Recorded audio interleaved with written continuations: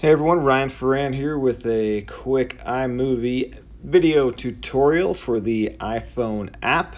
So this is how to make your video a little better with the zoom feature when editing your video, and if something is, you didn't frame up somebody too well and you have some issues here, like you take a look at this video, the headroom is obviously a little too high.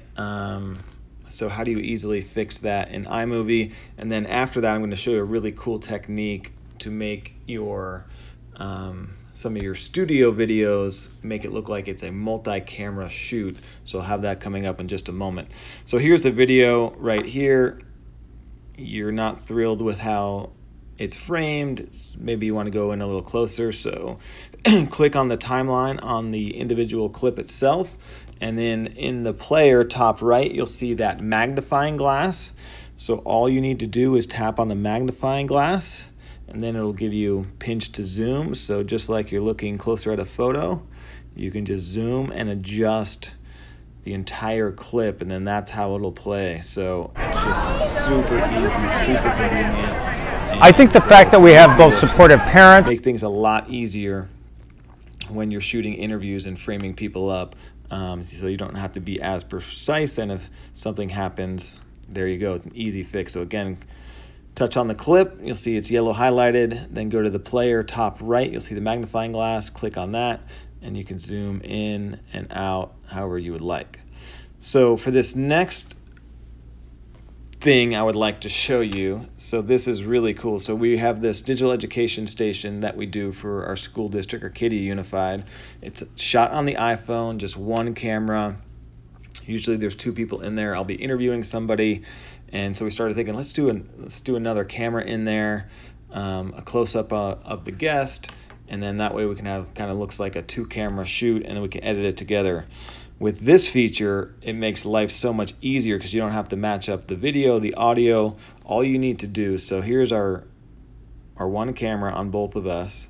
So my guest is talking there, that's Dominic, the city manager. So if I want to pretend like we're going to camera 2, take Dominic, just ISO on him, this is what we would do. So you find the point in the timeline, click on the timeline, and then so say it's there, I'm going to split. So now I'll take this clip, and for however long, I'm not going to want to do it there because he stopped talking. So we'll do it here, and then we'll split. So this part, I will zoom in on him to make it look like it's a second camera we're taking, so that's a multiple camera shoot in the studio.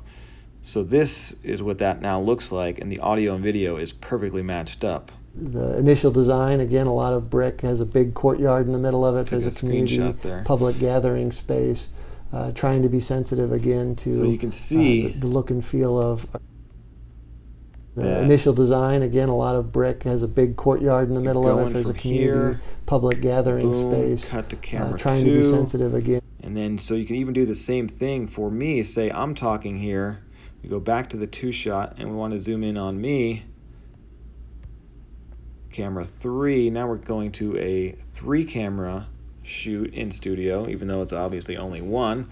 So go back top right, hit the zoom, and then we go like this, we frame it up. Not that anybody wants to see me that close and personal, but so now you go from just a two person in the shot the entire time to he's talking, take camera 2, ISO on him, back to camera 1, 2 of us, and then zoom in on me, and then back to them. So all you need to do is split the clip, and then zoom in on the particular subject, and there you go. So you have a one camera shoot that looks way more professional. It looks like you have all these different cameras, and this is an easy way to do it on the iPhone app to really make the quality of your videos much, much better and much more professional.